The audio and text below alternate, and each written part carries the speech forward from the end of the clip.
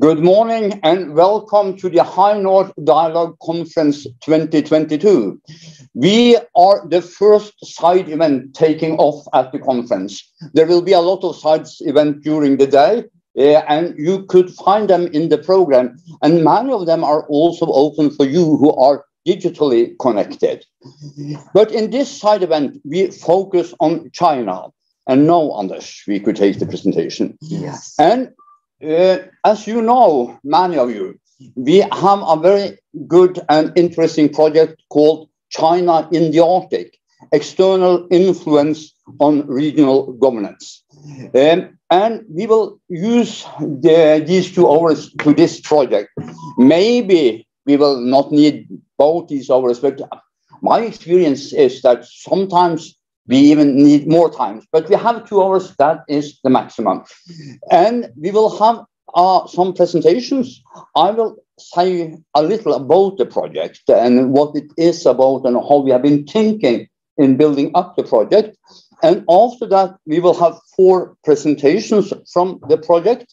And 2 of them will be here from this room and 2 will be made digitally from Oslo.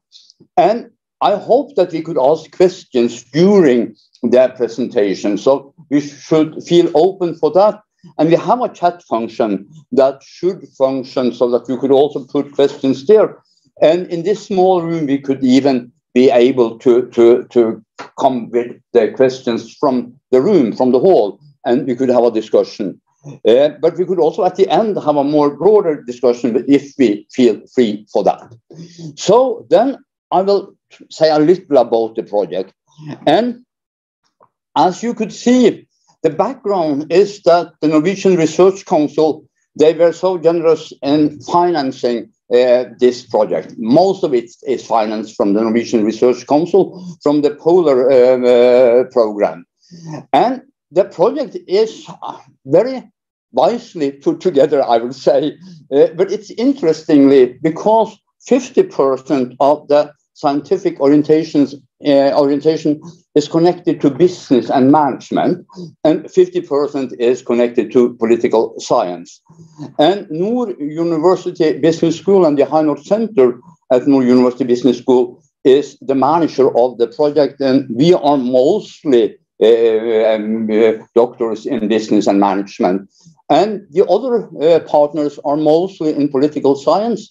And the partners are Fridtjof Nansen's Institute and the Arctic Institute, East China Normal University, Shanghai Institutes for International Studies, and Hokkaido University Arctic Research Center.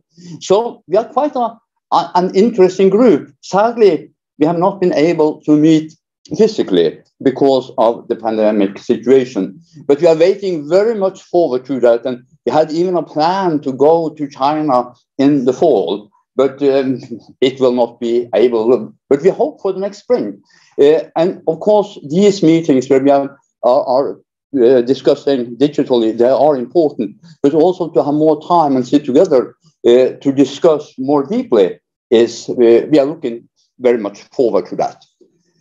And the project came in, I will say it started with a discussion between FNI and us at the High North Center, and it was very much climate change oriented.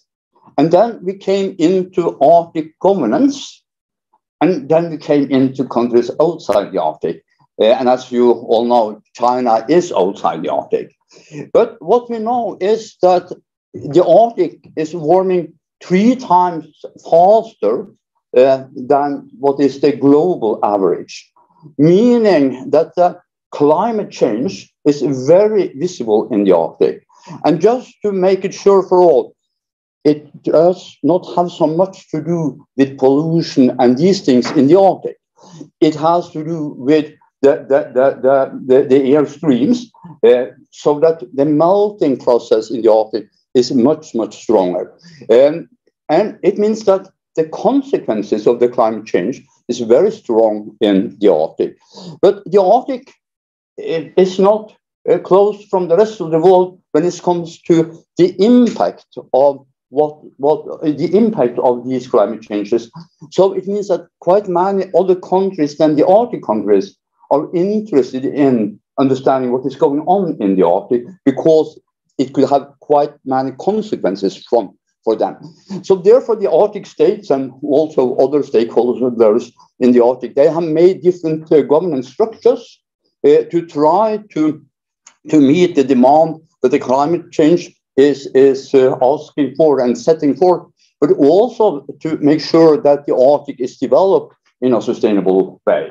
But then also other countries outside the Arctic say that they would like to take part in the governance structures of the Arctic. And especially the Arctic Council has been very interesting for many other countries. And there are, I think today, 34 or something like that, observers to the Arctic Council. And China is one of them. So China has quite an important interest in the Arctic. And then the research questions are something like this. Does China influence on Arctic governance institutions, and eventually how? And we know that they does influence in the way that they are observers, but we will go deeper into that and see how is this influence? Is it putting more questions, other questions? Is it making it more openly for discussion? How is it? And that we will study, and then we will also study how such an influence may also have an impact on the governance institutions, the Arctic Council, the Arctic Economic Council, and so on. I can see there is a problem with that. Now we will be back with the camera. So we are asking, is China influencing on Arctic governance institutions? What is the impact for the Arctic governance institutions? And could it be like this, that if China is active, and we know about China's Arctic policy, if they are active, will that also influence other countries? For instance, Japan and South Korea and all around the world. So that is the main questions. So, and we have a model that is always changing. We are researchers, so we know that our models are there to be changed. But the idea is that how is the Chinese influence and effects on Arctic governance mechanisms? And of course, the influence could be on initiatives that China, that is outside the Arctic, could take other initiatives than the Arctic states. And they could have some of the same intentions, but the intentions could even lead to other kinds of discussions than what we would have if it was only the Arctic states. And of course, it could also be pressures that we know that the consequences of the climate change could be extreme for some of the Asian countries. And of course, they will then work to prevent that and other such influence. And the effects, they could be economical, and they could be also organizational. So that is the model that we have. And we have 3 work packages in the project. One is focusing on the international level, the law of the sea and the Arctic. And Iselin Stensdal, who will have a presentation later, she is the leader of that work package. Then we have work package 2 that is focusing on the regional level. And you should notice that with region, we think about the Arctic region. So it is not a country or something like that, but it's Arctic Council and it's High Arctic Fisheries Agreement and that kind of regional focus. And Svein Rotem from FNI is a leader for that, and we will also meet Svein later today in this side event. And then we have the 3rd work package, and we at the High North Center at Norwegian University Business School is responsible for the work in that work package. And there we are focusing much on investments and more economic structures and economic effects. And we will also have a presentation from that, or we will have 2 presentations connected to that work package.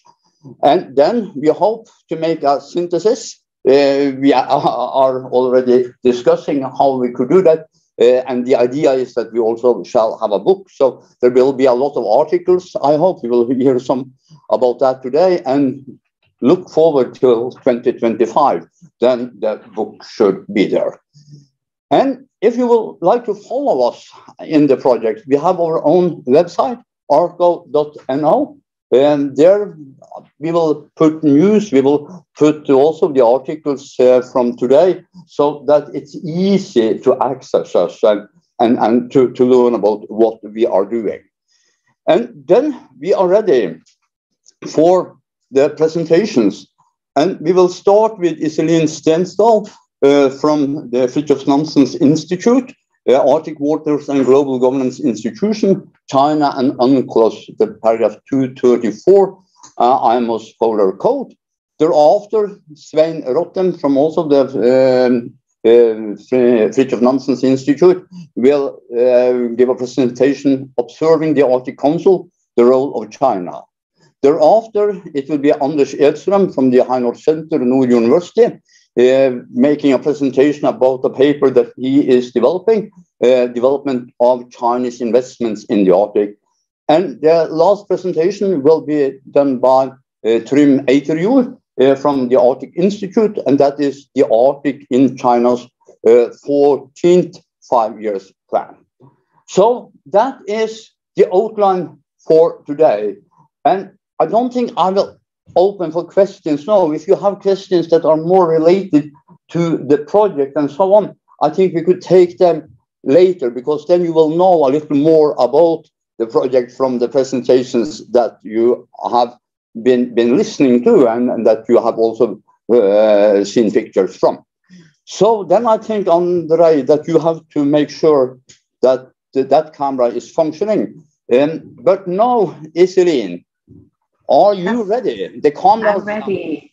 Very good. Then I'll hand over the microphone and everything to you. Thank you. So, Iselin, you are very much welcome. Thank you so much. Good morning, everyone. I'm very happy to be with you virtually, hopefully next year, also in person. Yeah, so as Frode said, our project sort of concerns how does China as an external actor to the Arctic actually influence Arctic governance? And what's the work package, the part of the project that I'm working on, we're looking at the international level. And I must say that this is very preliminary work due to COVID and long COVID, and we started a bit later than we expected first last year.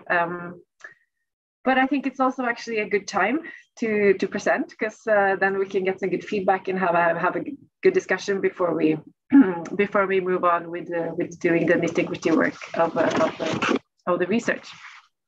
Anyways, so I just wanted to remind us, or everyone, that in 2018, China published a white paper, sort of presented its official Arctic policy. Now we see there are 4 goals that are stated in this paper, and there's to understand the Arctic, to protect the Arctic, to develop the Arctic, and to participate in Arctic governance. If we go back to the developing the Arctic, that means transportation, technology, and resources. And transportation in the Arctic means shipping. So that we had sort of already identified shipping as an Arctic interest for China. That made it that was directional for choosing the law of the sea and looking at that kind of international regulations. Yes, so I brought up 2 maps. Well, speaking for myself at least, when I think of Arctic shipping, I think of the Northern Sea route. But as we see, there is also, of course, the Northwest Passage. And well, I mean, it looks like the ice is melting, so more probable than... Iselin, can you hear me? Yes. I think we have a problem with the slides. No, okay. Yeah, really? You mentioned 2 maps, and we are and you're not not there, seeing right? anyone. Aha. Okay, So what are you seeing? we are seeing the first slide. Only the first slide. Okay. Yeah. Could we then maybe, Anders, I can stop sharing my screen and you could pull it up. Yes. Yes, thank you. I'll stop share. Okay. Well. Very good. Such is life.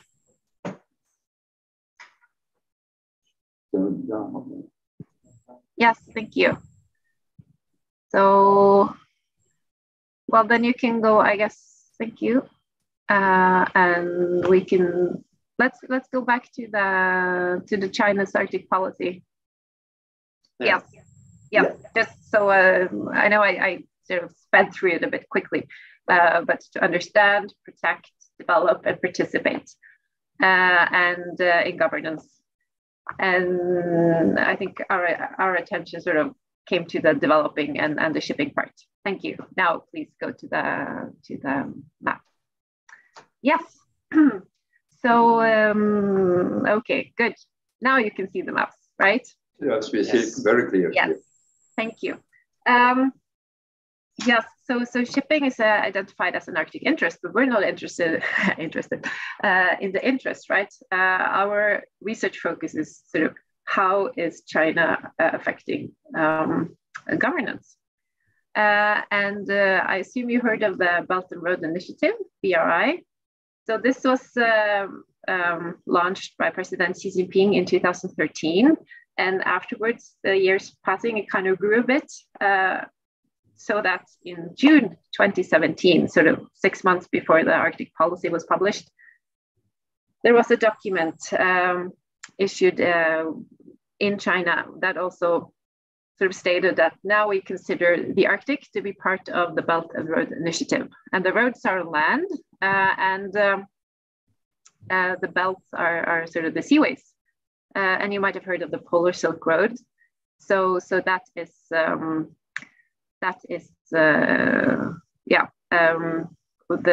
Chinese interest. But we're of course interested in how in the governance mechanisms. Can I have next slide, please? Yes, thank you.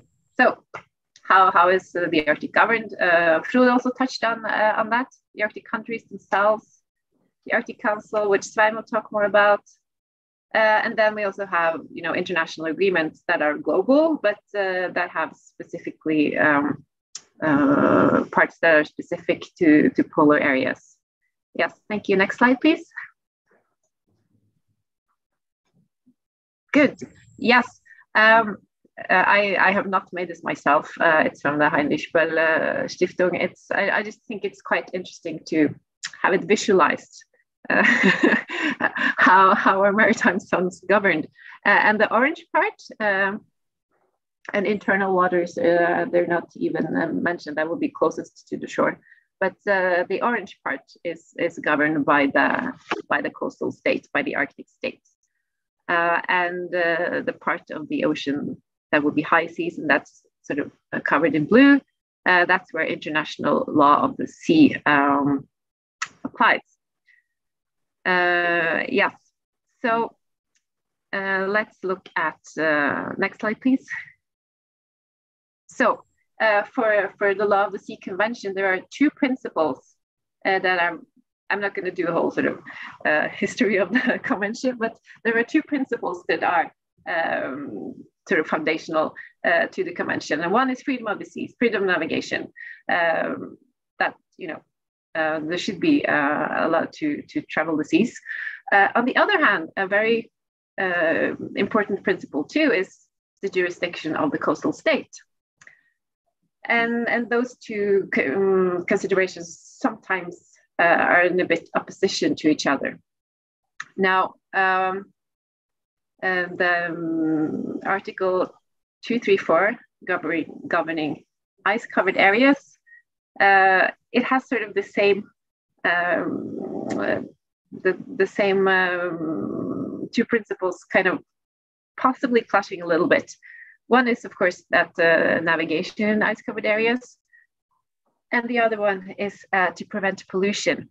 Can I have the next slide, please? Yes, thank you. So this is the full Article 234. And I'm not going to read everything, but I wanted to draw attention to the following that I put in italics. So the coastal state has the right to adopt extra laws, non-discriminatory and regulations within the limits of its exclusive economic zone. So that would be the that we saw in the figure, the orange part of the sea. And to my understanding, so far it's only Russia and Canada that have used Article 234 to adopt more severe regulations. Next slide, please. Yes, the International Maritime Organization. So the International Code for Ships Operating in Polar Waters, which is known for short as the Polar Code. So this is a standards of extra standards concerning construction, training, equipment, voyage planning, pollution, and communications standards for commercial ships operating in polar waters. And the reason there is a polar code is that it's just an acknowledgement that, you know, polar waters have harsh conditions. So the requirements for ships should be a bit higher than just sort of the global standard. And IMO is a specialized agency of the UNCLOS. So the legally they are a bit different. However, experts, I'm not a lawyer myself, but from what I read, experts deem that the Polar Code qualify as generally accepted international rules and standards. Yes, so far so good. And that kind of leads us to the research. Next slide, please. To the questions that we will dive deeper into. So how does China actually view the UNCLOS and the Polar Code in the Arctic? What type of navigation do we see? Because, you know, the convention and the code, they were already negotiated, they're there. So most likely how we can study China's effect on Arctic governance is how China deals with and how it sort of views these types of regulations. And I think also it would be quite useful to also look at what is the Chinese state sort of preparing for. Can I have, Anders, can you go back to the map, number 3? Yes, thank you. Because as I drew your attention to the ice-covered areas, right? So that's only in the economic zone, which would be along the coast. However, just traversing the Arctic Ocean is the most cost-effective, it's the most efficient. And I mean, maybe not by 2025 when our project wraps up, but looks like likely in the future that there will be less and less ice. So perhaps then the Central Arctic route will be the most, will be the most desirable route of choice. And then, you know, the Article 234 will be less applicable. I think I'm just going to stop here. The effects of China on the Arctic governance is sort of for the synthesis part. So I'm looking forward to your comments. Thank you. I think we should have an applause. Yeah. Maybe you could go back to the questions there, yes. Because I think they were very, very good questions. Are there any questions here or in the chat? Can we see the questions in the chat? I'm not very good in this, do you know? We will have to ask Andre. I think he's monitoring the chat. Yes. Yes. So we have to ask that. Are there any questions here? If not, maybe I could start asking you a question. I think this is very, very interesting. And you mentioned, as I have heard, that it was only Russia and Canada that had put some more strict regulations. How are they strict? In what kind of ways are they stricter than the more overall regulations? To be honest, I'm not sure. Okay. I know that there are sort of a put in place to prevent pollution, but I've not dived very deeply into that yet. Okay, but you don't know anything about whether you have had Chinese reaction on that, because I don't know anything about these regulations. But if they are differently in Canada and in Russia, maybe China has also acted differently on them. But maybe you have not been into that. No, I haven't. That's actually a good point. I haven't heard any sort of special Chinese reactions, but that's something I can look into, definitely. Thank you. Okay, Andre, do you see if there are any in the chat? No. There are no in the chat. Could I ask you one question? Yes. Oh, yes, please. Hi, Iselin. Nice to see Hi. you. I just wonder, what's your first impression? Has there been any Chinese activities on these questions? I find this focus very interesting and relevant. But do you have, like, I know that you haven't dig deep into this now, but do you have any, well, what kind of role has China, or if any role at all, played in these negotiations? Do you have any, well, first impressions? Yes, thank you, Svein. Well, the thing is,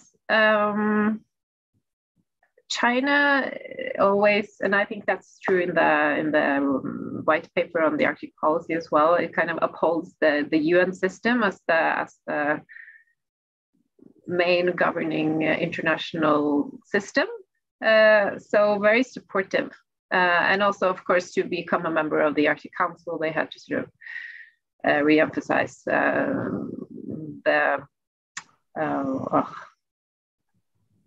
I forgot the sovereignty of the Arctic states, and that also sort of extends to the oceans as well. So we don't have any indications that they're sort of opposing or that they're undermining the system or anything. And as for the negotiations for the polar code, I have not really looked into that in depth myself. However, I did speak to someone who wrote their PhD, focusing mostly on Russia, and as she pointed out, there are translators for the main sessions, but a lot happened, informally after the official sessions, and then there were no translators. So she said, for the countries that were not fluent in English, they struggled. So I can imagine that probably be a challenge for the Chinese delegation as well. Yeah.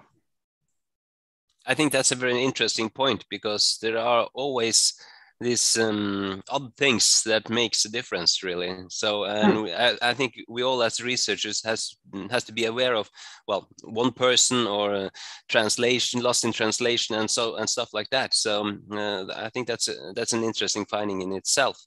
Yeah. But addressing these issues, it's not a lot of Chinese shipping in the Arctic, so that's maybe why they are not that eager. So, shipping from Yamal is clearly of importance, but that's something different than the trans-Arctic shipping. So I think that's important to bear in mind. But very, very interesting questions, and finally someone digging deeply into Chinese activities and understandings, and not only broad analysis. So very concrete and good. Thank you because that's a very good point, and that has happened in previous projects also when we looked at China and the Arctic. That how much activity is there, but and that's why I sort of also included, what they're looking to in the future. I know there's we're in 2022, so maybe this year actually, that they're planning to the Chinese side is planning to launch a satellite to help with satellite communications in the Arctic for ships. I'm also thinking that we could look at sort of the order books, what kind of ships are being ordered. Of course, if there are no ice-class ships being built from the Chinese side at all, that's quite indicative. Yeah.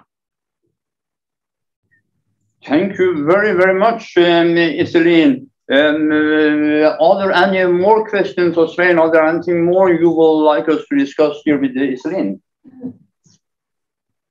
Then I think we thank you, Iselin, and we are looking very much forward to the next part of that. So one more applause.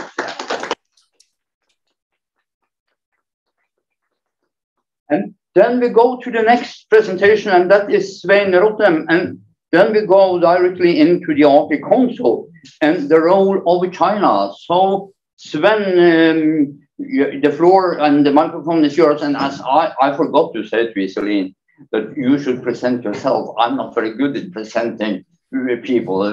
So say a few words about yourself, Svein, and then the presentation. Thank you. Thank you, Frode. Very nice to see, well, some of you. I'm in Bodø this evening, so, but I had to be, well, home today because I have a sick child. So, but traveling to Bodø later this evening. My name is Svein Rottem, and I'm a senior researcher at the Fridtjof Nansen Institute, working, well, with all kind of Arctic issues really, but my main field of interest has been the Arctic Council, and I've published articles, books, and so on and so forth on the Arctic Council for, well, a decade now. So I'm fond of the Arctic Council, and I think the Arctic Council is important. But in this, well, dark times, really, the Arctic Council is also affected clearly by what's happening in Ukraine. So I think it's really, we have to bear that in mind when we're discussing Arctic issues also. But for now, I'll dig deeper into the role of the observers in the Arctic Council. First, I don't have the PowerPoint slides. I'm not that well. Sometimes the format is better for not having that, but some variation is really good. So very nice slides, Iselin. But first, we need to understand the role of the observers to understand what kind of role the China has in the Arctic Council. First, the role of those observers in the Arctic Council has been discussed since the start of the Arctic Environmental Protection Strategy, the AEPS, in 1991, and what became the Arctic Council in 1996. The status by which the Council was to be governed were adopted at a ministerial meeting in Canada in 1998. A key point is really that all decisions in the forum and in underlying working groups must be made by consensus among the 8 member states, the Arctic states, and only member states and permanent participants, be that the indigenous peoples groups, can make proposals for new projects. Thus, the role of the observers is primarily to observe. Nevertheless, we have to make a distinction between the senior Arctic official level and the working group level. At the senior Arctic official level, observers have limited influence. We have occasionally seen that observers have exaggerated expectations about what role they can play in the Arctic Council. And the senior Arctic officials have also been keen to give a realistic picture of how observers can participate. The observers may nevertheless propose new projects through the member states or through the permanent participants. But again, their primary role is to provide input to and work within the projects that the Council has already approved. That means what is taking place in the working groups of the Arctic Council. And this limited opportunity for influence has occasionally caused frustration and may also have led to limited commitment to the Council's works on the behalf of the non-Arctic states or the observers. Furthermore, despite the fact that the role of the observers has been debated since the start of the Arctic Council, it was not until the ministerial meeting in Kiruna in 2013 that the issue was at the top of the agenda. At this meeting, China, Japan, India, Singapore, and South Korea were granted observer status. However, also in 2013, Russia and Canada were in part very skeptical of China as a new observer. But they chose at the meeting in Kiruna to give China observer status. This this broad interest in the Arctic Council among non-Arctic states, including China, must be seen in light of the increased international interest in Arctic issues in general, and especially in the period from 2007 to 2010, the Great Arctic Debate was centered around issues like conflict versus cooperation, potential militarization of the region, the untapped resources, and new sailing routes. And in this discourse, and in this huge debate on the Arctic, the criteria for incorporating new observers and the procedures for their participation were outlined in a senior Arctic official report to the ministerial meeting in Nuuk in 2011, and elaborated in the revised Arctic Council Rules of Procedures and the Arctic Council Observer Manual adopted at the ministerial meeting in Kiruna in 2013. And here it was emphasized that the observers' most important role is participation in the working groups. As you all know, the Arctic Council has 6 working groups addressing different important issues in the Arctic, be that climate change, environmental pollutants, search and rescue, and so on and so forth. In order to determine observers' suitability, several criteria are being considered. Web are still being considered and were considered when applying for observer status. There are 3 in particular who deserve attention. And this was also highlighted by Iselin. First, observer states must recognize the legal framework that applies in the Arctic, the law or the sea. Very important point that was fundamental when China granted observer status in 2013. The second point is that observers must be able to demonstrate relevant Arctic expertise. And clearly, there's a huge room for interpretation here, since relevant Arctic expertise is a vague term and can be so many things, really.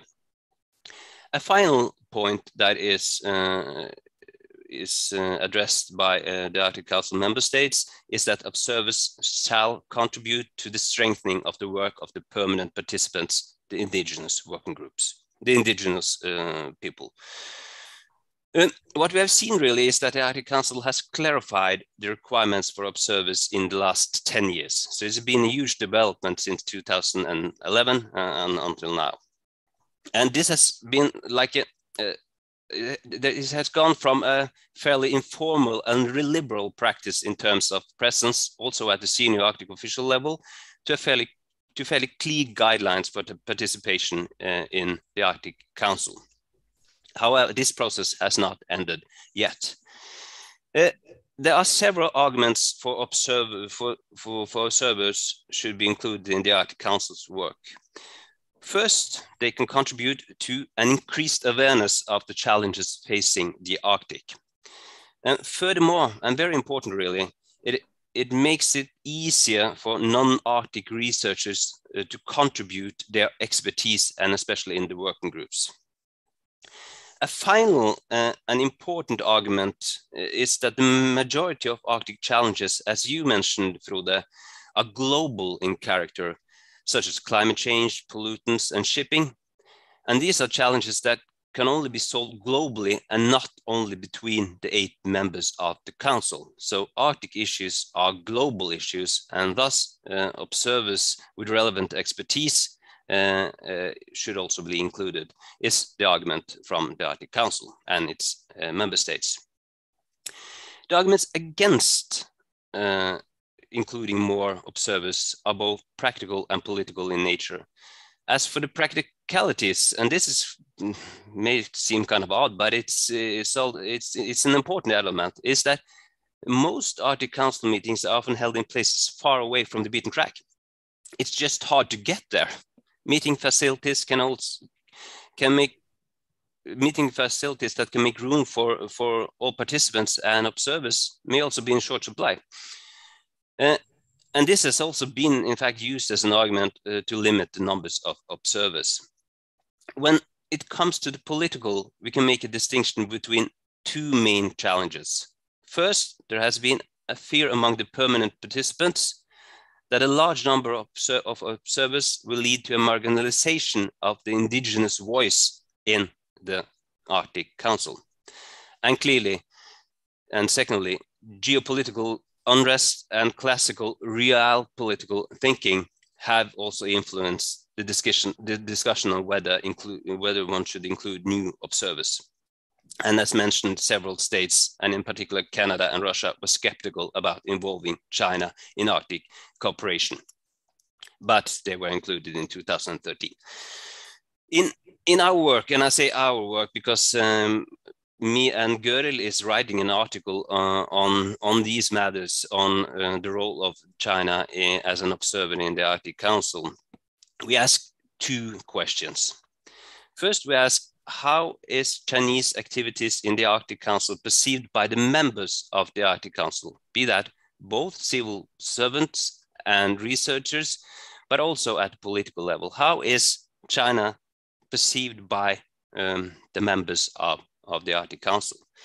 And secondly, and maybe most interesting and harder to dig into really, is how is participation in the Arctic Council portrayed by Chinese researchers and civil servants?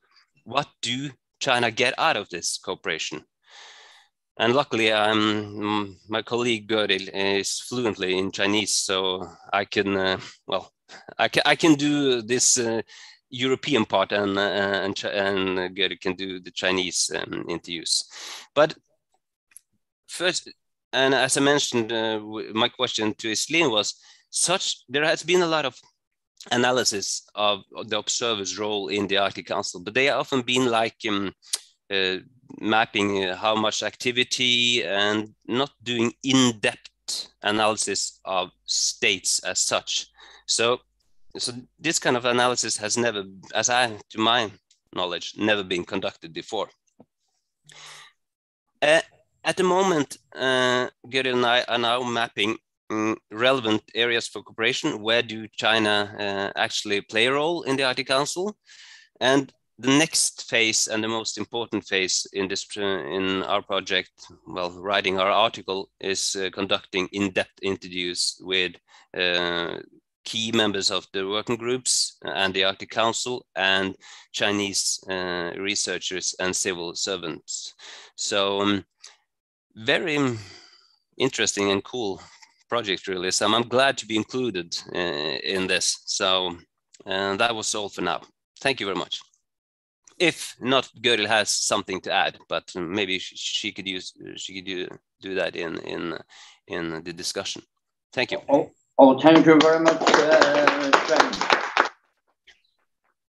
Very interesting. And Göril, if you would like to add something, you should feel free to that. And if there are questions also in the room or in the chat, we can take them. And because of the technical solutions, we can't see the chat because we are connected directly here. But I've heard rumors that there are a few questions, and maybe we could take them at the end after all the presentations, because I think that will be easier. But Göril, will you like to add something to what Sven said? Then you should feel free to do that. Hello, can you hear me? We can hear you very clear and see you too. Well, I think Svein has presented very clearly what we are doing in this project, and especially, to see some of the possibilities for China and the Chinese participants in the working groups, to contribute to what the Arctic Council is doing in the Arctic. And we know about a few areas where China would be very, how should I say, has a lot of expertise. For instance, mercury issue is something that has been important in, for instance, the bilateral relations between Norway and China, for instance, a long-term project. And also black carbon has also become a project of collaboration between Norway and China, for instance. So both of these areas would be, have synergies with the China's domestic policies, environmental policies, which is a good thing. And Svein very rightly said, these issues are global issues, and climate change, of course, is something that China is very much concerned about, and also using, I mean, saying that the climatic changes in the Arctic is actually very much influencing China's climatic changes as well. So there are many ways that China also could contribute fully into the working groups. And I know that there is an observer report that I found on the Arctic Council website, and it seems quite a bit of, I mean, quite a few scientists are involved in the working groups and from different universities and research institutes in China. So, but it's very interesting that we need to find out a little bit more what China is thinking, or the Chinese participants are thinking about the participation in the working groups of the Arctic Council. So yes, thanks a lot. And it's a really interesting project that we're looking forward to getting much deeper into now as we, are concluding some other projects or things first. So thanks a lot. Thank you very much, Gøril. But maybe I could ask you both, because I like so very much these interesting questions that you ended up with, Svein, where you will go deeper into how is the Arctic Council perceived, both from the political level or the ministry level, and also from researchers. And then Gøril will do the same on the Chinese side. But do you have any kind of expectations that the Arctic countries, Arctic states, could have different perceptions or different understandings? Because as you said, Sven, that Russia and US, that they were more, let's say, they were not so very eager to include China. They had questions, but they said yes, even though. So I was wondering, have you any kind of expectations? Do you know anything about the debates going on? I'm not thinking right now, because now the debate is so very much influenced by the situation in Ukraine, but more in general. Yeah, thank you for that question. I think to answer that question, we have to firstly bear in mind that the Arctic Council is not a legal body. It cannot make rules. So that's important. So I think a key message in the start of our article or in our research is to try to explain what kind of body the Arctic Council is. And the Arctic Council is primarily an institution that provides knowledge to other relevant areas and other international agreements. One example could be, as Gøril mentioned, how the Arctic Council compiles and makes science available that are relevant to conclude and agree on international agreements. So it's not a legal body in it as such. All the recommendations from the Arctic Council are political recommendations. And I think that's important to bear in mind, because the Arctic Council is part of a regime complex in the region, and it's not like the law of the sea telling what to do and what not to do in the region. So I think it's a kind of a we have to. I think that it might be to some extent that among some of the member states in the Arctic Council, they have been reluctant of other reasons than the Arctic governance in itself, but more in a political sense, that they are afraid of the geopolitical tense situation in the world as such. So it's not about the Arctic Council as such, it's about an understanding of whether to include a state or not. And I think another important message especially from Norway, when China, Singapore, Japan, and so on were accepted as observers, was that if we include the observers, well, that was the thinking from the Arctic states. If we include other non-Arctic states in the work of the Arctic Council, they will not establish a club on the side of the Arctic Council and make their own club, really. So it's important to have them inside, then it's easier. And again, it's very important to stress that to be an observer, you have to obey to the law of the sea in the Arctic, a key element, especially for Russia when China was included in 2013, and the same goes for Norway. But secondly, my feeling is really that, I think there is many think that China is doing a lot in the Arctic Council. I'm maybe not that sure of that. So I think on some issue areas like mercury and black carbon and migratory birds, there are very interesting initiatives, but in the Arctic Council as such, as an international forum, I think the role they play is kind of minor. But only research can tell us whether how China is perceived in the Arctic Council and how they perceive their role. I think, but as you say, for now it's very difficult to make a substantial analysis of this because of the war in Ukraine. So that's my main take on it. Thank you very much, Svein. And are there any last questions or comments? If not, maybe there are in the chat, and then we will come back to that at the end, because that will be the most practical way of doing that. So yeah, we have one question here, so speak loud. Hi, Svein. This is Tina from Heinrich News. I kind of got hung up in what you said, that the Arctic Council included China so that these kind of states would not make their own kind of Arctic club on the outside. What was the thinking here? Was it sort of keep your enemies closer? What kind of work would a Chinese and other countries sort of society have done outside that would have affected the Arctic in a bad way? Very interesting and kind of difficult question. The quote was really from Espen Barth Eide, then Ministry of Foreign Affairs, and he was, and that was important in the Norwegian Ministry of Affairs when accepting China. And I think maybe that thinking was, well, not that realistic, really. But what kind of club could that be, really? I don't know. But I think, on the other hand, including observer was not that dangerous at all, and I think that was something that was slowly recognized in the Norwegian Ministry of Foreign Affairs, that this is more a win-win situation where we can, well, make platforms for bilateral cooperation on issues where we have common ground, really.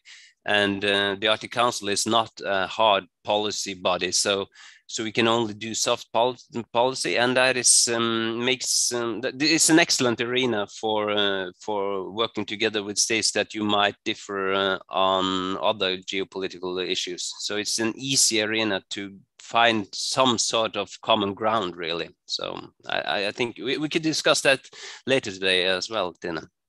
Thanks. Thank you very much, Svein. Then we give Svein and Bjørn a big applause.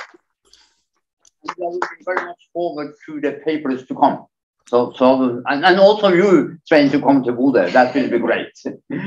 Okay, then we continue, and the next is really the man who is taking care of all practical things in our project and a lot of other things too, and that is Anders Elstrøm from the High North Center at Nord University, and the presentation is about the state-of-the-art development on Chinese investment in the Arctic.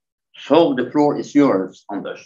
Thank you very much, Frode, for giving me the word, and thank you for the opportunity to present my work and project with all of you. I'm going to open my presentation and share it with you now. Let me see. Here, share, and start. Oh, no, start presentation from the beginning. So what I will do now is to present the project that I'm working with for my PhD thesis. And I will give the background of what I thought about the process of the PhD and the questions that they're asking and methodology. And then I will zoom into the first paper that I'm going to develop. Because this is really what is on my mind now and where I need some help from you, which I will ask for a bit later, if possible. So the research questions for the PhD under the Work Package 3. And I will remind you that the Work Package 3 is about the national level, the national Arctic level. How does China cooperate with this in investments and in educational cooperation and in cooperation with the regional counties and municipalities and so on?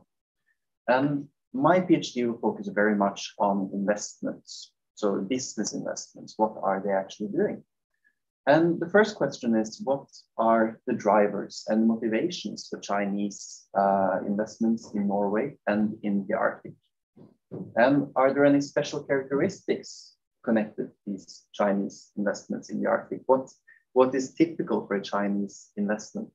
Is there anything different, for instance, between an Arctic investment and just an ordinary investment somewhere else in the world? What are the characteristics? And number three, which Chinese and Norwegian actors are involved and how are they involved? For instance, could it be just the companies? Could it be official government? Could it be chambers of commerce? Or who are actually involved in this process of having Chinese investments in the Arctic? And then the fourth one, can these investments contribute to or influence on the Arctic governance mechanisms? And here we do have a lot of definitions to be made, because not everything is yet decided. Like what is actually an Arctic governance mechanisms when it comes to investments? How are these built? What are the systems? And also, what is actually influence? Is it something that you just make slightly different, or is it something that you cooperate with to develop? So we are also deciding on influence or contribution to the Arctic governance mechanisms. And this results in 5 different parts of the PhD project. The first one will be the state of the art, to really get to know what does research say about the investments that have been done in the Arctic. And of course, this is also a paper that I will come back to a bit later, because it will involve a lot of eliminations and a lot of decisions to be made. How to search for this research, in which languages and in which areas? Is it Norway as an Arctic country, or is it only the Arctic North? Or how do we actually decide? Could it be the whole of the Arctic circumpolarly? So I really need to decide on these topics and these things. And then it's the Article 2. And here I don't speak fluently Chinese myself, but what is also interesting to me is how do actually the Norwegian government and the Norwegian actors, the chambers of commerce again, and all these Innovation Norway, how do they work with Chinese investors to attract them? And what is the discourse in the media, for instance, about Chinese investments? Are they perceived in a positive way? Are they perceived with skepticism? Do we want more investment from China, and so on? I will try to get an insight into this. And then it's article number 3, based on what we know from research and based on the Norwegian perspectives of Chinese investments, I would like to look into the concrete cases. So we've seen some interesting investment cases in the Arctic, but what is actually the goal of these investments? Do we see these actors that we identified earlier? Are they also involved in these investments? Like, for instance, when Chinese companies built Hålogalandsbrua in Narvik, the bridge, a very, very big. Excuse me, but your slides are not changing in the stream, so I don't think you're presenting it right way. Okay, thank you so much for letting me know. Then I will double check what I'm doing wrong. Let me see, stop sharing. And start sharing again would be a good idea. Screen 1, share. And I'm sharing my screen now, I think. Is it working? Right now I see you, the camera. I don't see the presentation. Okay. Then something is happening now. Yes, we can see your presentation now. Okay. But we can see it in your mode, not the so we see then I will try to do it like this, and from the beginning, and then I'm going quickly through the slides that I've already shown. Is it possible now? Now we can see the PowerPoint. Then we will see. I'm so sorry, there are some issues then. And thank you so much for telling me on. Oh, it's very good. It was Jelena, maybe aware of it. So she's in Lithuanian, she saw it. Very, very good. I'm happy to hear that. So thank you so much for your help. Let me see. Share the project. And from the beginning, luckily we have a lot of time. Yeah, we have time. That's okay. It's a few seconds of delay here, so I'm just gonna. I still see your PowerPoint program of the slides. Can you try to share just the screen, and then you open the presentation and press follow? Okay, I can definitely try that. Let me see. Thank you so much for the suggestion. And I'm going back to stop sharing. You're right again. So isn't modern technology wonderful? It is. It can make so many confusions. Share screen. Share screen. Screen number 1 and share. Yes. And then please build everything from the beginning. What's it look now, please? Now I see your web browser. No, sorry. There it is. It's a few seconds late. Sorry. Yeah, there it is. Yeah, we can see your presentation. We can also see your notes. So, but also my notes, but the notes are not really full of notes. So that's okay. Very good. Thank you so much. So I came to the concrete cases, didn't I? And then we want to see if the Chinese investments can somehow influence on the Arctic governance mechanisms. And this is, we've been thinking about using some theories about how influence actually work. Is it in a conversation? Is it in direct coercion? Is it, how does actually influence work? And what are the governance mechanisms actually? And thank you so much, by the way, for the patience with the sharing of screens and so on. I appreciate it. Then it's a summary paper. It's called CAPA, and it's mandatory. I need to make everything look like the same kind of topic and the red thread going through the whole project. Yes, very, very good. Then it's methodology. Oh, yes. And basically, very quickly what I've said, it will build on existing research knowledge, and it will rely on the qualitative methods, including interviews and documents, studies, as it says there. And of course, reaching Chinese investors and so on can be a bit challenging. Reaching certain government authorities could also be a bit challenging and so on. But I will try my best, and when accessible, I will interview experts and officials and company representatives. And of course, this also demands quite strict ethical considerations when it comes to data management and so on, and trying to keep them anonymity of the people I'm interviewing, of course. And let me turn on the camera. And also with studying the Norwegian perspectives on Chinese investments, it is also studying newspaper articles and so on in big financial newspapers. I think I'll do so a couple of those for the last 10 years or so. And now I'm going to article number 1, because this is really where I would like to ask for your help. It's still being planned. And the research question is, what is the current state of knowledge in the scientific literature on Chinese foreign investments in the Arctic, published the last 10 years? And this is a big topic. So I can go about this in several ways. I can go into journals and go through each and every journal that is relevant for me. I think this is one way of doing it, or go into databases and type and search for the keywords that I would like to find out, certain keywords, and I will identify them in the later slides. And that is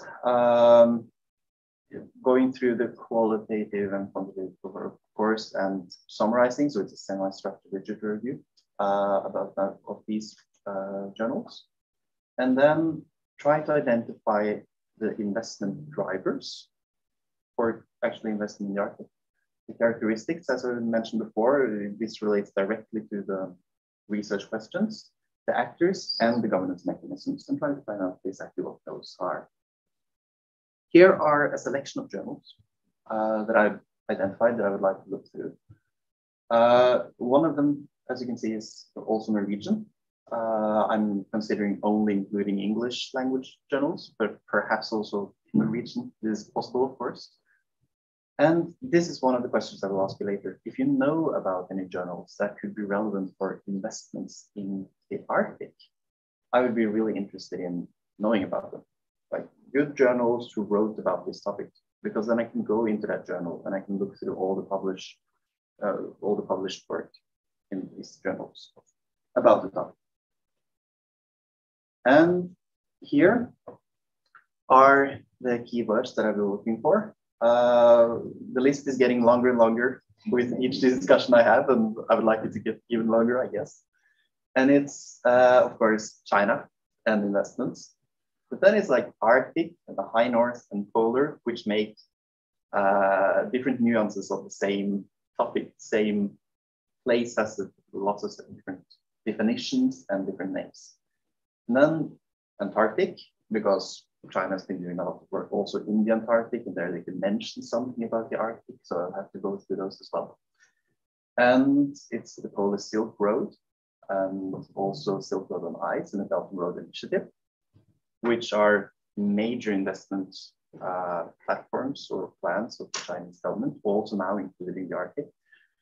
The Belt and Road Initiative was originally divided into two. You had the economics maritime road, which was coastal, which was the coastal way from China to, or the seaway from China to Europe, going through past Africa. And also it was the economic belt going across the Eurasian continent. But then you have the Silk Road. The and goes the Northern Sea route, as Iselin showed you before. And then combining these terms with the geographic areas like Norway, Russia, Sweden, the Arctic countries, and also some sub areas of these countries, which could be Alaska, Greenland, the Barents region, Svalbard, and the Northeast Passage, and so on. So if you have any additional keywords that I should look into, an area that I haven't been thinking about, this would help me also a lot. This I mostly already covered, researching these books and selected journals, and also the research questions that they used, identify those, what has actually research been interested in, the theories applied, the investment characteristics, the contexts, the methods applied, the claims that these research papers have already made, and the findings of this research. And now it's really the advice that I'm asking for. Like, if you have any thoughts about keywords, and if you have any reflections on Chinese investments in the Arctic, and if you have any interesting examples of Chinese investments that you've noticed that could help my, like, as a case, or that could help. I do have a list of some of the investments that have been made, but like, if you see some interesting details, something that could actually be interesting to look into in this study. So thank you so much for helping me, or listening to me, actually. And yeah, I could also thank for the help that I get. Yes. Thank you very much, Anders. Thank you. Questions, comments to Anders? Yes, please. So, and loud, because, yeah, so if you're speaking a lot. Oh, a question from Alaska. When you're talking about Arctic investments by the Chinese, I didn't see fisheries in there as keywords. That would be something that, from where I sit, it would be really interesting to see how they're doing. Maybe that investment is internally, but it's in the infrastructure that can get this in those fishing grounds. Yes, that's a very interesting point. Thank you. And did I see a hand more? Yeah, please. So I was thinking about Chinese investments in other parts of the world, in particular in Africa, and their investment in harbors or infrastructure. So I was wondering if looking perhaps on some of the large scale investments that the Chinese have made elsewhere, it could help you with some of the search words. And then the second question was, have you thought about the attempted investments that were rejected? I'm thinking about, please correct me if I'm wrong, wasn't it a proposal for an airport? Was it the Chinese that proposed and that was rejected? So that's a failed attempt of an investment, but an indicator perhaps of governance questions. So I will take on that. That's also very good. I think the airport was also, I also think there was a mining project in New England that were very on the question list or rejected. So I will look into that. Thank you. Any questions from, yeah, please. You said that you wanted to look into articles from the last 10 years. So I was wondering why the last 10 years, why the last 100 years, for instance. And also, I think Svalbard is interesting. That's what I'm writing about in my PhD. I think you can find some interesting examples of Chinese investment there as well in research, for example. Yeah. I would say that the relationship has really developed in different phases for a long time. And from 2011, it was after the financial crisis. It covers most of the period with Xi Jinping as a Chinese leader and new ways or his ways of doing things. And it also covers the tough time between Norway and China. And also it covers some of the major investments that have been done here in like Elkem, for instance, around that time. So I'd like to go as far back as I can actually cover these very interesting projects. So I found going shorter than 10 years would give a very limited scope, but going a little longer than 10 years would also make this very difficult. It would be very big. So I tried to find the natural place of 10 years, but if some reason changes, if I see different reasons for extending this period, it could be 15, it could be 20. But I thought, okay, 10 years sounds to me like a good way to start. Yes. I came in late, so sorry if you already mentioned this, but I know in the Faroe Islands that China wanted to, or Huawei wanted to build a 5G network there, which I think got rejected eventually under pressure from Copenhagen, but that might also be something to take a look into. Yes, absolutely. Yeah, if I can make one suggestion and then ask a question, if that's possible. Yeah. So the suggestion, I guess, is nitpicking. You mentioned the journals that you're reviewing for the literature review. And since we're talking about investments, I guess another sort of source could be, these impact reports in different kind of economic, chambers of commerce, etc. I mean, these are sources that they're more difficult to track down because they're not indexed the same way as journals are, of course. But from experience, sometimes they contain more like. They're more up to date in a way. They come out quicker than peer-reviewed articles, and sometimes they have more interesting data. So that could be something I'll look for. And I also just want to second this thing with the Svalbard. I guess like real estate investment, for example, on Svalbard will be really interesting. But then you might also run into the issue of, okay, then why think of in a 10-year period? Because Chinese interest on Svalbard has sort of been going on for 20 years, maybe more.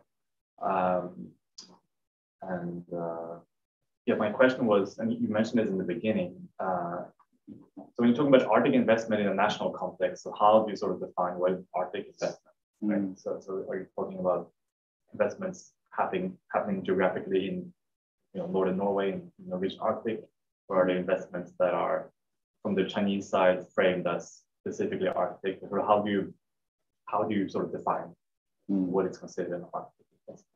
Yes. Do you have an answer for that yet or not? I don't really have an answer more than I have an ongoing discussion. Yeah, that's good. That's good. Yeah. So it's because this project will look at how China contributes to Arctic governance mechanisms, right? And some mechanisms could origin from the Arctic region, while a lot of them are actually decided in the capital. So I mean, what is the Arctic mechanisms, or what defines an Arctic investment, as you say, when asking the same questions? Is it something about the environment around the investment? Is something about, could it be environmental issues? Could it be social questions? Could it be indigenous questions? What actually makes these investments different from the investments made in Africa, as you mentioned here before? It's like, so it's really something to think about. And we have an ongoing discussions, as I said, so it's a good question. Yes. Yeah, no, I don't have an answer myself, so I'm just interested to hear if you have come up with that. Trying to develop it, because investing in the Arctic makes, of course, a certain set of challenges, and also there are some characteristics of the region. It's remote, often hard with search and rescue. It's less connected to the world and resource rich, and all these kind of things that actually make an Arctic investment kind of, but still how to justify this delineation and trying to decide on that. Yes. Thank you. Thank you very much. Any other questions, comments? Thank you for all the questions. And but the first article is about the state of the art from journals and the science. So I think the questions will be very interesting for your paper 2 or 3. There are some questions from the panel, actually. Okay, of course, we are very happy. So is it you, Iselin? Well, both of us. Thank you, Anders. Thank you for your presentation. You asked for reflections on investments. And so in 2012, 10 years ago, we began a project called the AC Arctic, looking at not just China, but also Japan, South Korea, India, touched upon Singapore, and those interests for the Arctic. And expectations were high. I think if you look at some of the writings from 2000, well, I guess you have to go a little bit further than 2012, it's around 2010. And I think you will find that the future we're living today, described 10 years ago, a bit different. There were, great expectations, but then less has materialized. So it's good to have sort of a literature review of what the expectations were and sort of what people were following 10 years ago. But I really like the suggestion to sort of keep a list of failed attempts as well. And of course, a list of what has actually been invested. And more a question, I guess, why are you limiting yourself to a few journals? I saw that you said that you were going to do search through Scopus. I think Google Scholar or Web of Science, I know you had tons of words, of search words, so maybe, so I don't know exactly sort of how many hits you're getting, if it's in the thousands or in the hundreds. And I've done this myself, sort of sifting through hundreds of articles, and it's a headache, but my gut feeling is that you wouldn't get that many hits. It would be maybe more than lower hundreds than several thousands. So then you would have time to sort of quickly decide if it's worth sort of including in your literature review or not. Yeah, so that's my suggestion. I wouldn't limit myself to a few journals, unless, of course, you discover that sort of there's a debate in 4 or 5 journals. Then tell me. I would be very interested. Thank you. Thank you for your comments there, Celine. And I think you're very right about the number of articles that I will find about this topic. It's I think if I would look for Chinese investments in Indonesia or in Africa or in Australia, I think I would find a lot more articles than Chinese investments in the Arctic. So that's also why I would like, I've been considering doing this way, that I'm searching in Scopus, for instance, in the big database, but also I'm going into a lot of single journals to see, and if I can get one more, I'm happy. It's like this kind of, yeah, we have an expression in Norwegian, lys og lykte, like going really into the material to try to find something. So I think you're right, it's going to be in the lower hundreds, I'm quite sure. So if there is something this databases can't reach or something, I would still like to find it. I think this was my approach.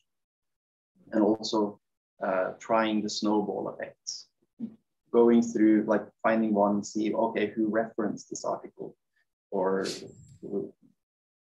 for instance, this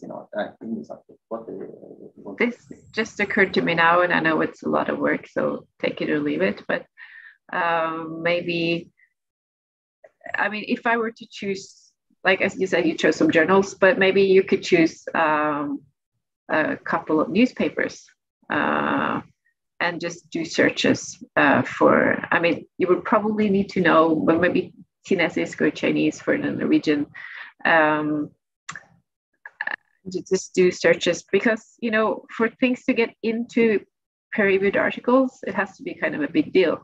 And I think maybe for a local newspaper or a national newspaper, more rumors and stuff would pop up, such as this Huang Nobo, who he first tried to buy land on Iceland, right? And then he ended up buying something in Norway. I'm not sure you would find that much written in peer-reviewed articles on that, but it would probably actually get more from newspapers. So it's very tedious work, but if you have time doing your PhD now, maybe just set aside, I don't know, try for a week, see what you get out of it. And then, I mean, I think your contribution, a really large contribution to the scientific body, is just sort of accumulating and then making lists of what has actually happened. And also, I mean, I support the failed attempts. That would also be valuable knowledge. Thank you so much for your comments. And then I think it's fine. That's a question. Anders, a very interesting and very good presentation. I would, when I hear presentations like this, I always go into the role of a supervisor, really, because I think the key element when doing a PhD is to be narrow, not too broad, and that's a key message. And I think maybe you could, you say that you will write 4 articles. Maybe it's enough with 3. And maybe the Arctic governance, no, it's not enough. Regulations. Oh, it is. I thought it was 3 now. So, but okay. But I think speaking with Iselin, that's key, because Iselin has done a lot of work on these issues and has a lot of experience. So listen to what Iselin says. That's another message I would say. But looking at cases, maybe one idea could just look at cases from Northern Norway, because there's a bunch of cases out there, hundreds really, and initiatives that didn't succeed and so on. But trying to narrow it down and look, well, this is what actually I'm looking at, Northern Norway. That's enough for an article, really. And that's so my key message really is to narrow it down. We could have a chat over a beer later today, but I think it has to be stressed all over and over again, because when in the beginning of a PhD, you want to answer all sorts of questions, but you have to bear in mind that it's a lot of work. So narrow it down. It makes it easier for you. Sounds like a very good advice. Sounded like make it easy for me. I like the idea. I mean, going into only the cases in Northern Norway could perhaps be a way of making the field more narrow. Since I'm looking into Norwegian media and Norwegian perspective in Article 2, only cases in Article 3 that goes into Norwegian investments could be the way to go. Yeah. Thank you, Svein. Yes. Thank you, Anders. We have 2 questions to Anders from the chat. Yeah, but we take them later. Okay. Because otherwise we are running out of time, because we take all chat questions, we take them at the end. So thank you, Anders. Thank you. All the 4 articles, so they will come. Then we continue, and then next and the last presentation is Trym Eiterjord from the Arctic Institute. And Trym, you are going to present the Arctic in China's 14 5-year plan. Yes. So the floor is yours. Thank you. Let's hope for less technical issues. Let's see if it works. Let's also check before we start. Yeah, I do have a lot of notes in this presentation, so it would be nice if not everyone can read it. Oh, you open the PDF? Could we try with the EPT? I did both this in case. Very good. I think this would be a second. There we go. Yes. Let's try that. Then I'll stop sharing. I'll start sharing. This was what helped. This is the link for fine.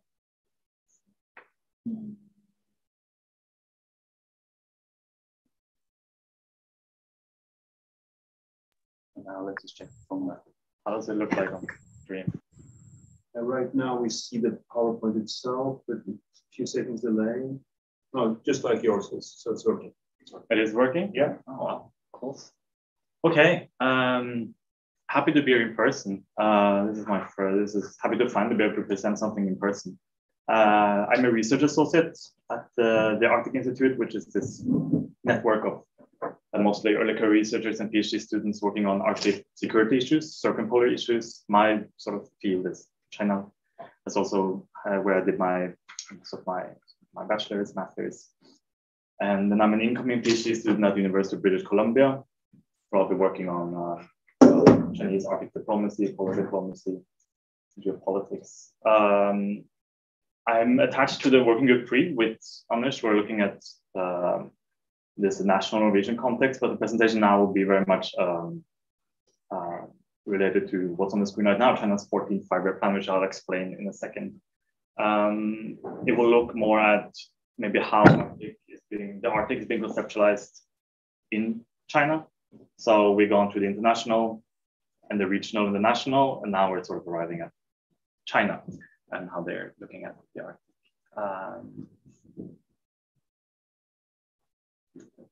Yes. So last year, March 2021, China's 14th five-year plan was adopted. The National People's Congress in Beijing. This is so these five-year plans are basically these huge economic and social development blueprints that are, as the name implies or hints at, they're adopted every 5 years, and they sort of set the stage for basically they set a policy framework for all like subsequent policy making in China. Historically, they've been focused on domestic issues mainly. That's still the main focus of these plans. That's China's sort of role as a, as China's aspirations as a global power, and its interests have become more global, foreign policy and these more, international and global issues has sort of received more attention. And the 14th five-year plan is special in our case because this is the first time that the Arctic sort of got an explicit mention in the plan. So in chapter 33 of the plan. Excuse me, can you close that pop-up that appeared? Is there a pop-up? Yeah, the system tells you to restart. Should not restart. No, please. Okay, I'll try the other one. Yeah. I will be, yeah. Anyways, yeah. So in chapter 33 of this, the most recent plan, there's a chapter on global maritime governance and the developing sort of the blue economy. And this is a paragraph. This is a section, this is my translation. It's an older translation. There is now an official translation out, I think. So I should probably rely on that one. But it should be pretty accurate. I've sort of highlighted the important things. So it calls for China to deepen participation in international open governance, promote the creation of a maritime community with a shared future, which is a very sort of it's a more recent concept that's been developed in Beijing, very nebulous concept, I would say. And then the important part, which is further down here, participate in practical cooperation in the Arctic and build a policy approach. And this again, the significance, this is the first time this has happened. So it's a sign of that the Arctic has become sort of, there's a more sophisticated policymaking in Beijing, most likely, in terms of how it thinks of the Arctic in a sort of its larger foreign policy framework. Should, however, be important, should, however, try not to overstate how significant this is. This is a document that is almost 150 pages long, and the Arctic is mentioned once. So, but still, if you look historically, there are other regional areas, other like international issue areas or regions where China has interest. They're rarely mentioned, but the Arctic is mentioned. And what I'll focus on now is sort of why this is important, and mainly it's not about, again, it's not about how often it's mentioned in the plan, but the context that it's mentioned in. So as I mentioned in the beginning, this is a section looking at the global maritime governance, which sort of will tell you that China is increasingly seeing the Arctic as a maritime space. It's not a surprise. I think most people will realize that it is a maritime space. Someone called it the Mediterranean. But it emphasizes the areas of the Arctic that belong in the global commons, and it emphasizes sort of its own position as something who is a country that can engage with the Arctic through these international legal regimes and into different global governance mechanisms, law to sea mainly. This comes from, this is very big, but this one, I should have scaled it down a bit, but you know, this is, I set this up for soon. So, this sort of comes again from this more recent, again, conceptualization in Beijing of strategic new frontiers, which is the second point here, where China is focusing on areas, the polar regions, outer space, cyberspace, and the deep sea, which is, you know, we would usually think of these as global commons or areas that are beyond, you know, national jurisdiction.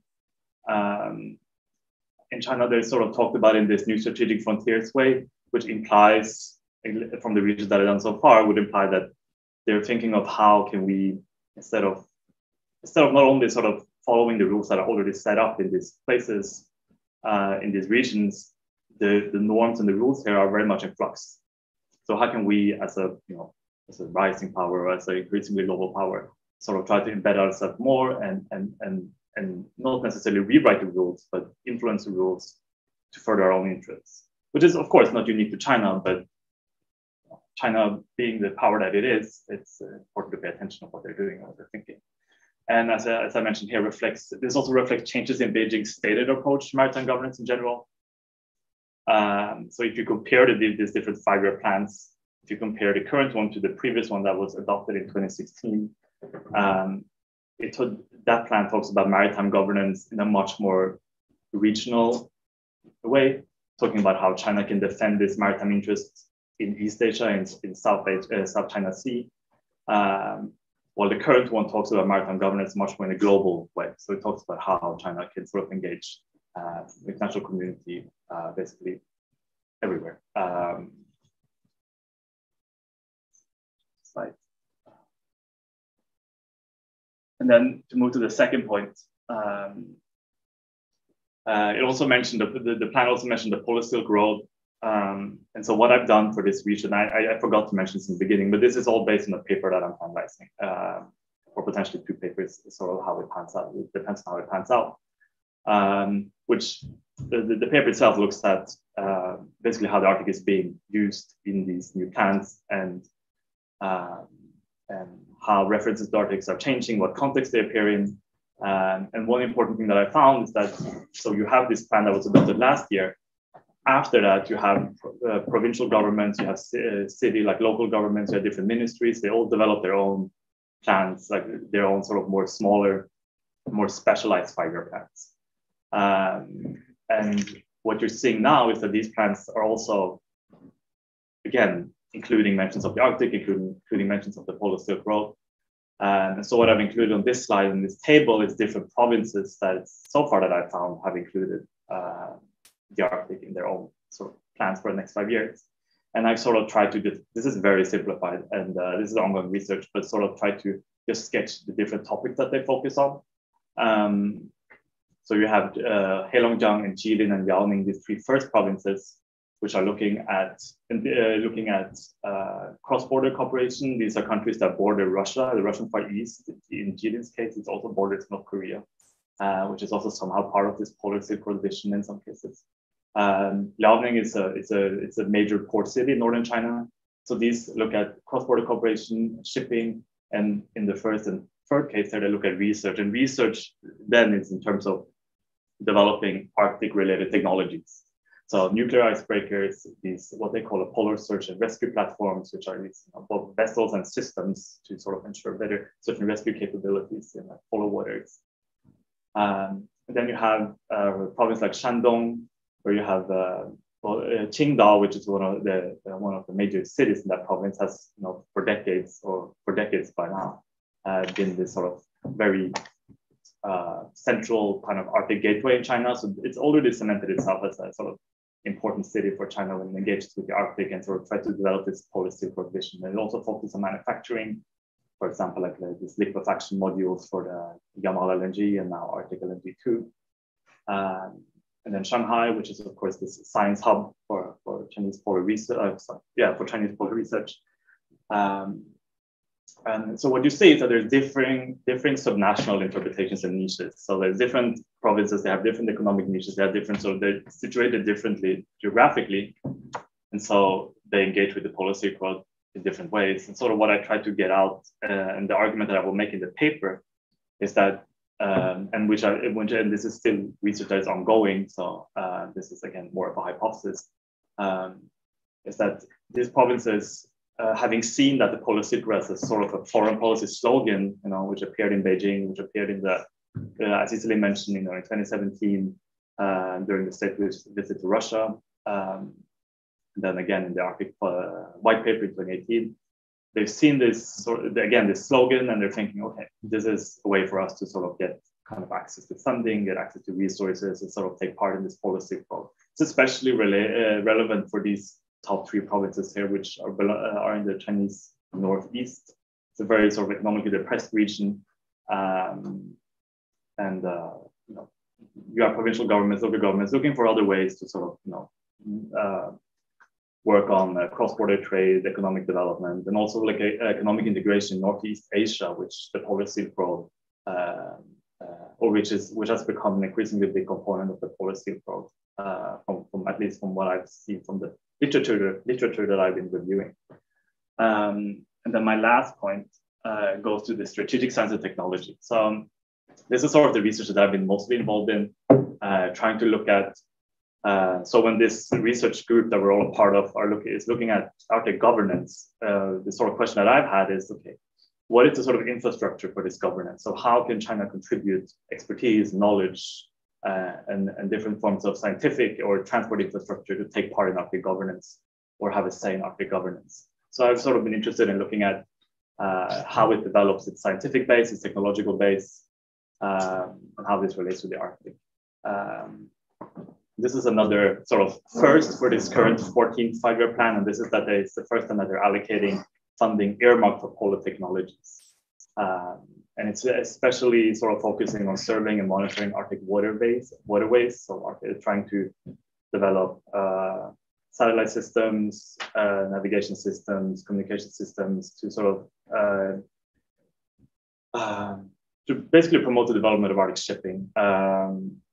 One of the previous presentations mentioned this satellite that will go up this year, I guess was the plan, this synthetic aperture radar satellite, which is some of what they mentioned here, which will give China sort of the ability to do ice sort of sea ice forecasting in much more sort of advanced ways than it's currently doing.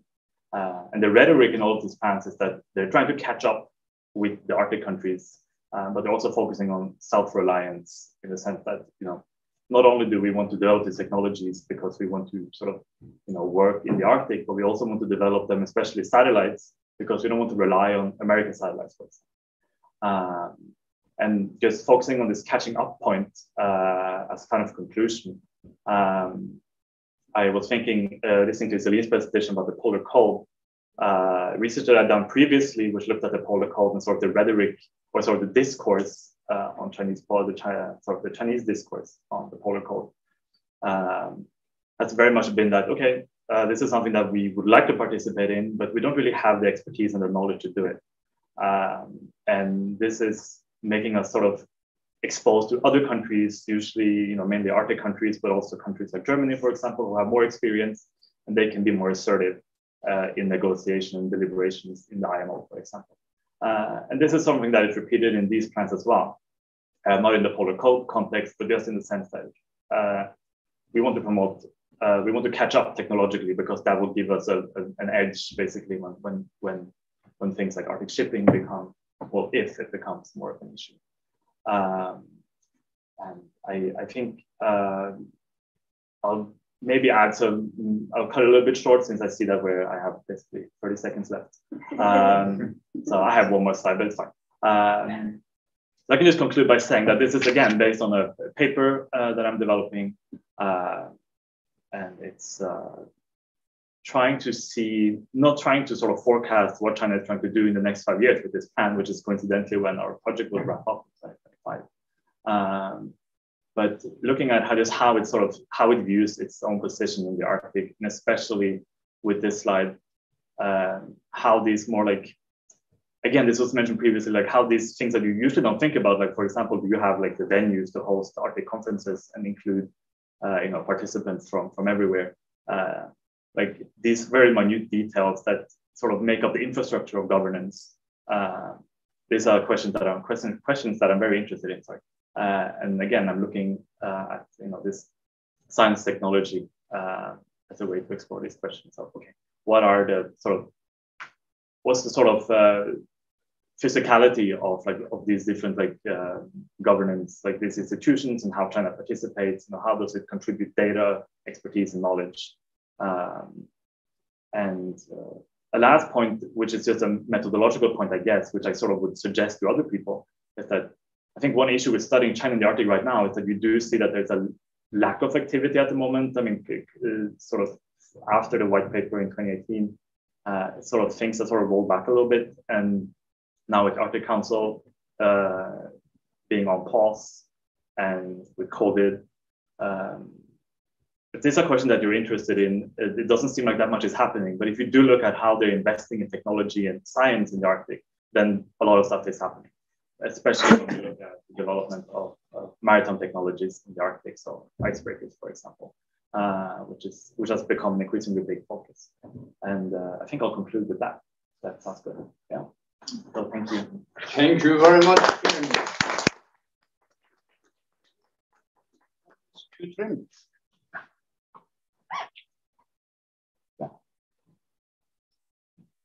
Any questions?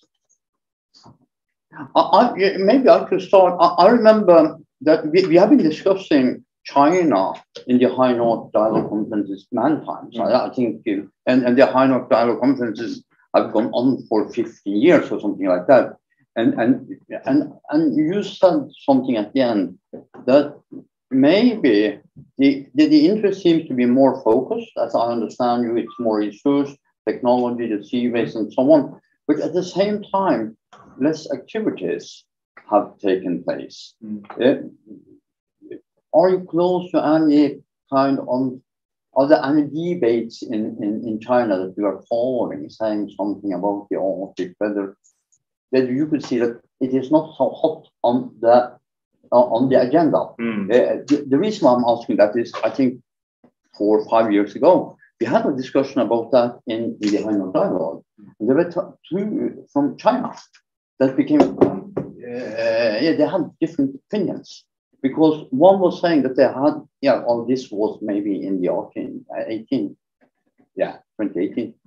that of course political interest was there, but you also said there are no real interest in the Arctic in China. That is my suspicion of what they said. And I think the question that you posed to me of sort of what the interests, like if sort of the level of interest now in Beijing, for example, that's very much something that I would like to answer to. It's hard to tell. I mean, there is definitely a growing sort of community of Chinese experts in China. Again, if you look at scientific research, it's expanding. Different like polar institutes, Arctic institutes, etc. But how this is discussed, sort of again in Beijing on sort of this sort of high political level, my suspicion is that it's fairly peripheral. When it comes to things relating to Russia, that's different. When it comes to things relating to the US and NATO, for example, and how that relates to the Arctic, that is different. But when it comes to sort of, again, being a stakeholder in the Arctic, which sort of came to a head with this 2018 white paper, it does sound like that has become less of a focus. There was a sort of prominent Chinese sort of Arctic expert who wrote 2 years ago about sort of how we should expect less Chinese activity in the Arctic going forward. And there has been talks of sort of an Arctic policy 2.0 in a sense, and there has been this sort of debates, not necessarily in China, but around like people who are watching China in the Arctic, this debate whether or not, China should sort of recalibrate its policy towards the Arctic, focus more on environmental issues and sort of, skip all this shipping stuff, for example. And that's another thing that probably people know here, that there was a lot of hype around shipping, but now it's more depressed again. So I don't know, my suspicion is that we'll see less activity. But again, the question that you're asking is something that I'm investigating at the moment. So we'll see what I find out. And I used to say, even though if it's less interest, there are quite many Chinese people and Chinese researchers, so still there will be some who are interested. Yeah, and it's China, so you should always keep an eye out. That's always important. Yeah. Very good.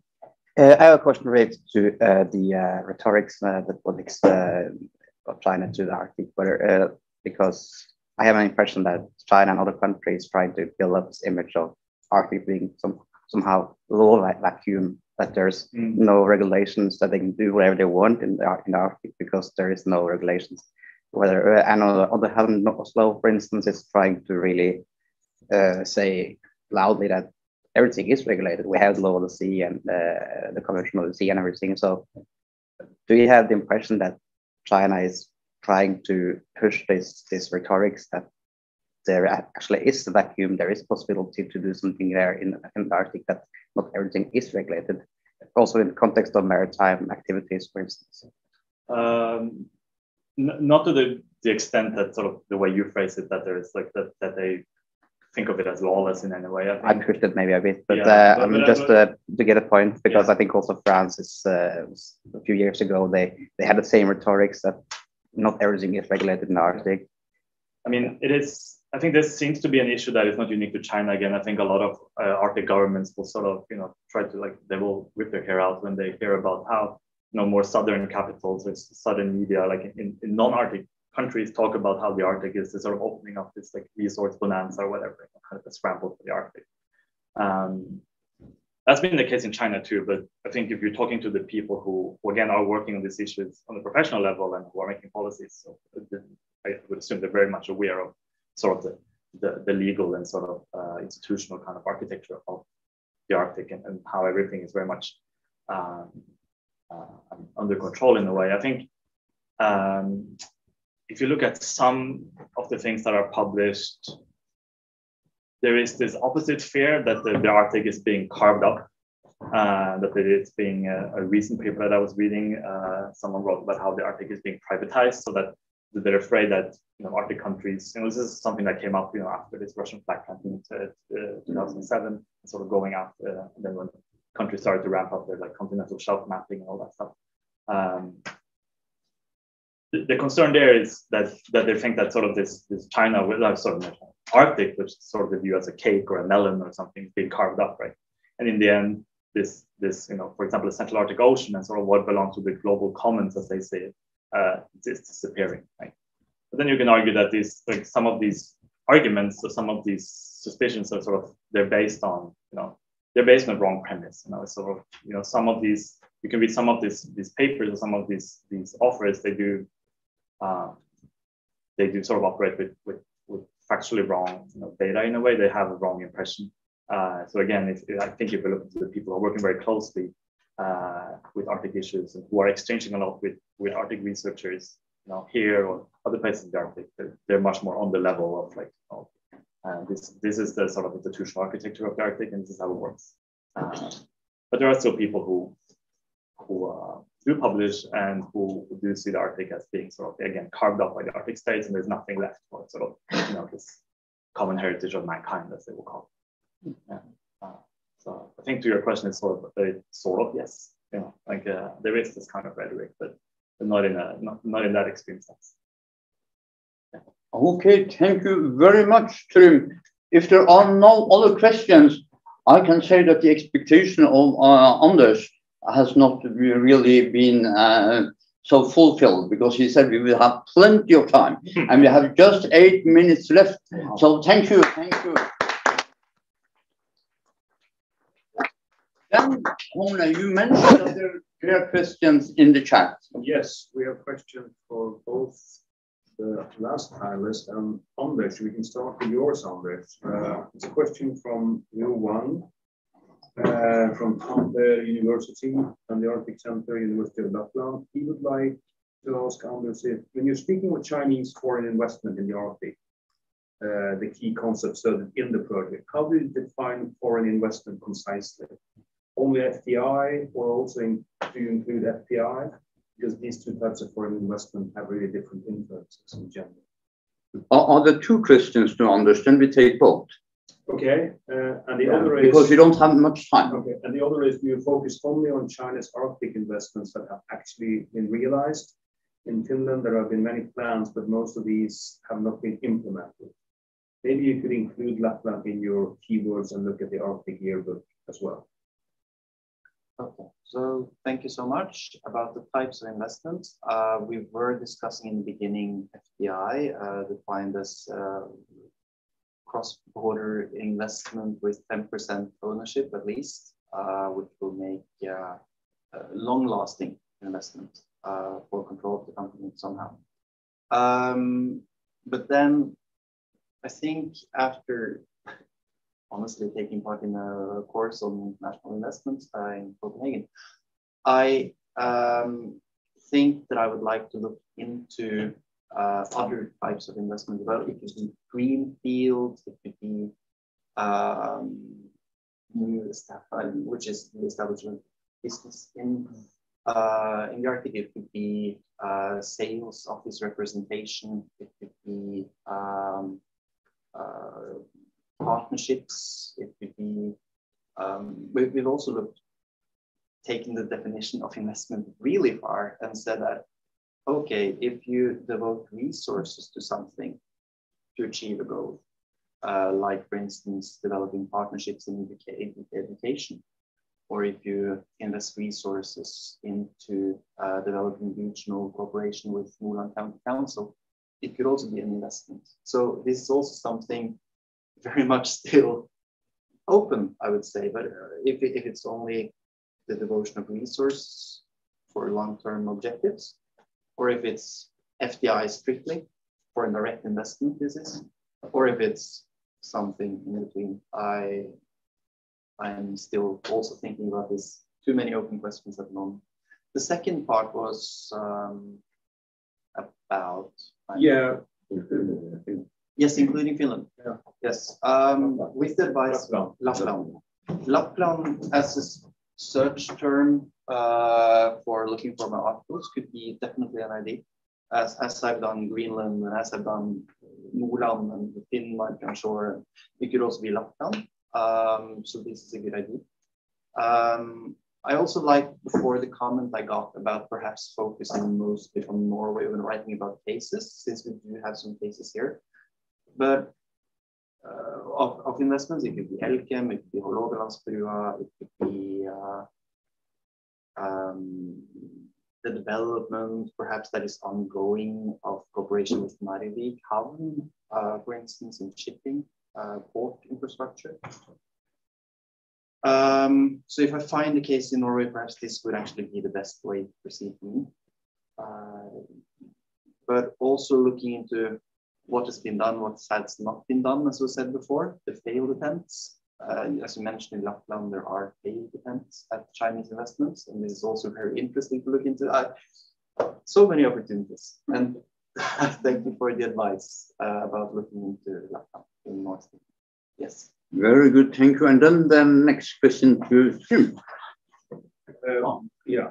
What do you think about future collaboration between China and Russia in the Arctic, especially concerning the use of the NSR? How much will this be affected by the ongoing war? A very big question. I recently published like a short sort of hot take on this question, and I think one of the immediate things that I thought of when the sanctions were rolled out at the beginning of the war in Ukraine was that it would make sense to have that shipping activity along the NSR would sort of increase. I guess, I don't know if people can hear me anymore. Yeah, there we are. If there was more LNG being shipped from the Russian Arctic to China, and then you will probably you'll see more oil and gas being shipped to India as well and using the NSR. But something that you see when you look at some Chinese discussions is very much this. They have a very ambivalent attitude towards the NSR. I mean, they have to, I guess, deal with the NSR when it comes to, for example, these LNG projects that they have stakes in, that state-owned companies have stakes in. But when you see sort of how when researchers, for example, are developing concepts for new vessels and looking at like route planning in the Arctic, they do look at routes that will sort of circumvent the NSR.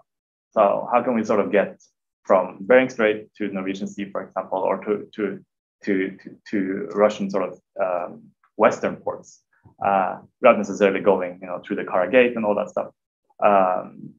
And whether those are for economic reasons or trying to circumvent sort of this Russia's sort of regulation of the NSR, I'm not sure. I mean, there was this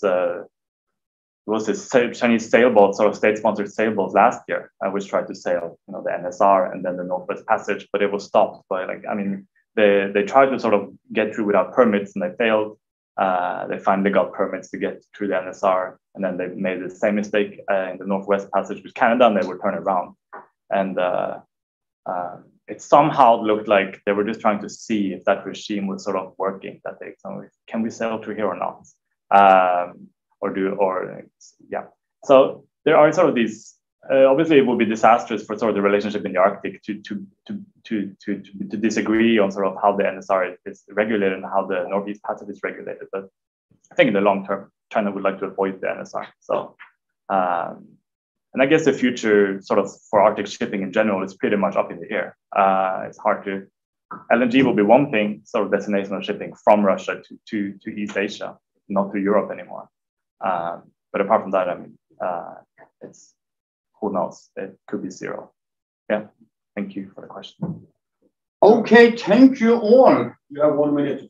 Yeah, we will. I will just thank you for coming, for participating, and also those of you who are at our conference platform. there should be 50, 60 people that have been registered for this side event. So thank you. There are a lot of other side events coming on today and some tomorrow morning. So I hope that you could join some of them and also be in the conference at 12 tomorrow.